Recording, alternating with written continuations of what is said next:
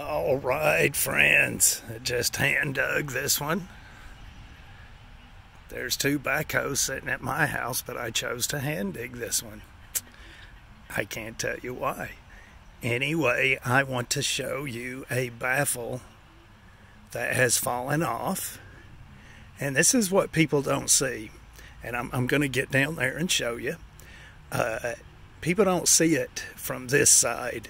And how that, when that baffle falls off, toilet paper and all sorts of stuff go out into the septic system, into the field lines, into the drain lines, and toilet paper and poop and everything that floats on top will eventually float out into the field lines, and you'll get a shot of that.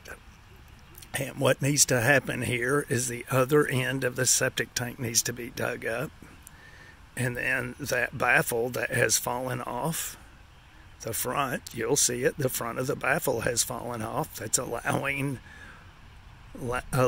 solid to go out into the field line. That needs to be knocked off the rest of the way, the concrete, and then a Schedule 40 4-inch sanitary tee that's modified. You've got to work on it a little, put a couple of pieces of pipe on it, and then you've got to install it on that end to keep stuff from going out into the field lines anyway.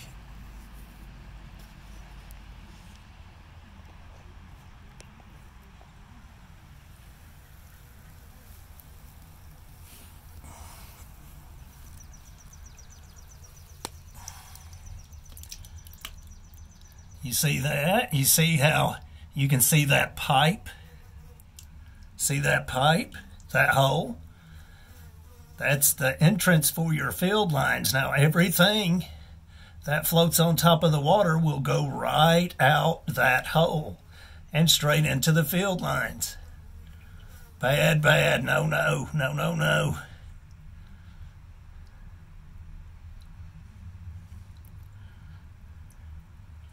So that, my friend, is not good news.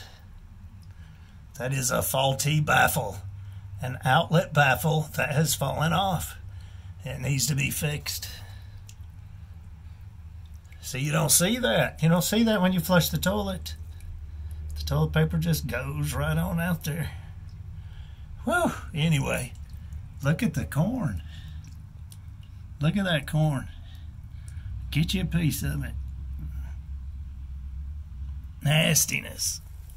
Oh, mercy. Anyway. Oh, my. All right, I got to cover this beast up. We'll see you.